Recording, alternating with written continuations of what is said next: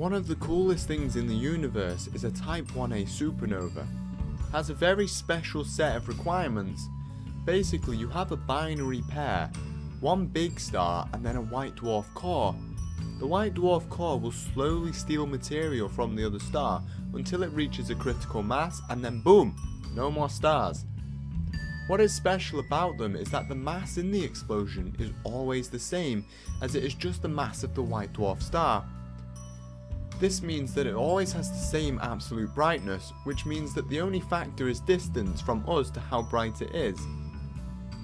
This is how we can tell about the universe expansion. Okay, so we'll come back to the Type 1 supernova in a bit, but first we need to talk about matter. And what we've come to realise is that the universe is only 4% ordinary matter. Matter like you and me and your computer and the earth, etc. But about 26% of the universe is invisible matter. Invisible in the sense that it doesn't emit light, so we can't see it, and it doesn't absorb light, and so we can't see it through absence.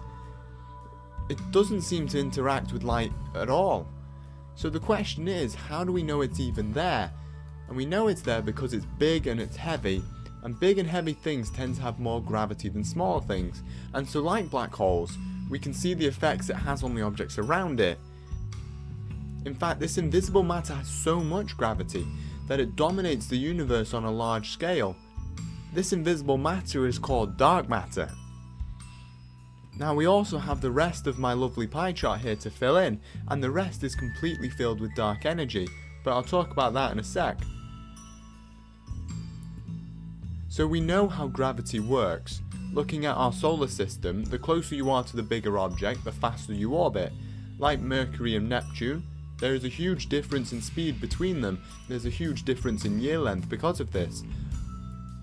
So what you would assume is that this situation could be scaled up to a galaxy as well, so that stars closer to the centre where most of the mass is will rotate quicker around the galaxy than stars on the outside.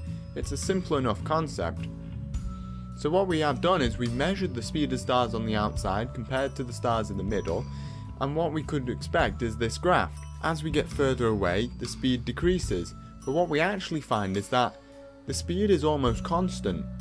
What it suggests is that the stars on the outside are feeling the gravitational effects of mass that we can't even see, or they would have gone slower. So what seems to be going on is that every galaxy seems to be swamped with this invisible dark matter, kind of like a cloud around it. And it seems like this cloud of dark matter is far more spherical than the galaxy itself, where most galaxies seem to have big long spirally arms and stretched out. It also has a much bigger radius than the galaxy. It is literally a huge cloud of dark matter. Now galaxies aren't just flying around randomly, they tend to try and group together. For example, us and the Andromeda Galaxy are getting quite friendly with each other, and it looks like we're probably going to move in. For another example, the Coma cluster is a huge cluster of galaxies. To us they don't look like they're moving, but they are actually moving at incredible speeds around each other. So we measure the speed and what we can see is that they're moving way too quick. There should be far more mass in that area than what we can actually see. In fact, there should be 10 times more mass than what we can see. Okay, so here's where things are going to get far more interesting. So when I said we can see it by the effects that it has on the objects around it, this is actually true, we can. And what we look for is a thing called gravitational lensing. Consider this. We have a galaxy A here, and your eye here. To see the galaxy, light must travel from the galaxy into your eye. But if we put a cluster here, and not forgetting its dark matter ring around it, and see what happens to the light. We can't go through the cluster, as otherwise the light will just be lost. But Einstein predicted that the objects with enormous gravity can actually bend photons as well as particles with mass. Considering this, what if there was a photon coming out like this? It could bend round into your eye, but if we tracked it back from your eye, it would look like the galaxy is higher than it is. This also happens for a photon going down too. In fact, it happens in all directions. And what we end up with is a ring, so the light distorts itself around the cluster. To get a perfect ring, it relies on the galaxy, the cluster and your eye all being in a perfect line. So if it isn't, it won't form a ring, but sort of a partial ring. And here, I have a picture of this. Notice how these lines are not going round one galaxy, but the galaxy as a whole, around the dark matter.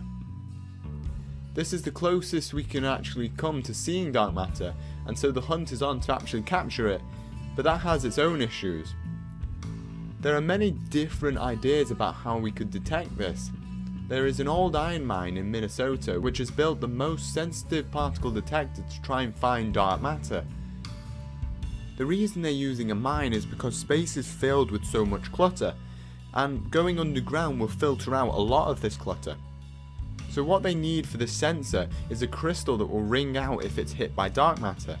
Except the problem is that dark matter doesn't want to interact with anything. It will just pass through without even leaving a trace. There is a satellite in orbit which is actually looking towards the middle of the galaxy trying to find dark matter particles colliding and annihilating each other, which would produce some sort of gamma radiation. Hopefully. The Large Hadron Collider will turn on sometime this year and is going to try and find some after a massive revamp of equipment. Now the trick here is that dark matter particles should escape detection, but what we are looking for is missing energy. Except there are a lot of unknown particles in physics which we are looking for via missing energy. Then in the future, there are many telescopes and satellites that are being designed specifically for the detection of dark matter and dark energy. Turning to dark energy, here is the thing. The expansion of space is a tricky thing to explain. What it looks like is that galaxies are moving away from each other, when in reality, it is the space between them that is expanding. I know it kinda sounds stupid, like it's the same thing, but I kinda guess like it's blowing up a balloon. If you have point A and point B here, and as you blow it up, the actual surface of the balloon is being stretched. This is just like space-time is being stretched out. Now the quirk about this is if there is matter present, matter which causes gravity, it will slow down this expansion. So in the last century, people debated whether it was going to lead to the universe slowing down, stopping and then finally contracting in on itself. So about a decade ago, two sets of scientists set out to have a look about how much the universe expansion is slowing down. To do this, they needed to find distances in space. So what they looked for is referred to as a standard candle. They are objects that give off a certain known amount of light. Because we know how bright these objects are, we can work out their distances by analysing how dim they appear to us. Imagine an example. You are stood on a street which is lined with streetlights. According to the inverse square law, the second street light will appear 4 times dimmer than the first, the third will then be 9 times dimmer. So by judging how bright it is, we can easily guess their distances.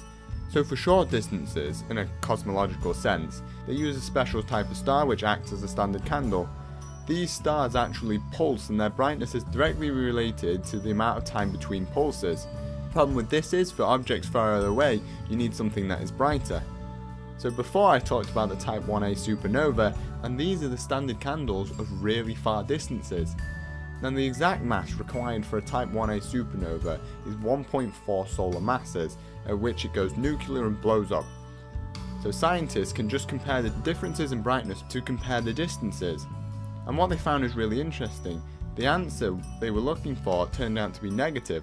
That means that deceleration is negative, which actually means that it is accelerating. And it is actually expanding faster than it was a billion years ago. Now in the mathematics, it has its own term. It's an energy which causes space to expand at a faster rate, and they call this dark energy. Except we don't really want it there, it's unexplained and we're not comfortable with this idea. We just don't like it. One explanation for dark energy is that it's just a property of space. Albert Einstein realised that empty space is not empty, far from it in fact. Space itself has some interesting properties, which includes this idea of creating more space. Einstein called this his cosmological constant, however he disbanded the idea after calling it his biggest blunder, except it seems to be pretty close to what we think now. Amazing really. Another idea about dark energy is that it's a new kind of dynamical energy, fluid, or field. Like water will fill a container that it's in, dark energy will fill the space that it's in, and then it will force the container to get bigger as it overflows. Another idea that Einstein's theory of gravity is wrong, and that the new theory needs to be formed around dark energy, but of course this is all just speculation.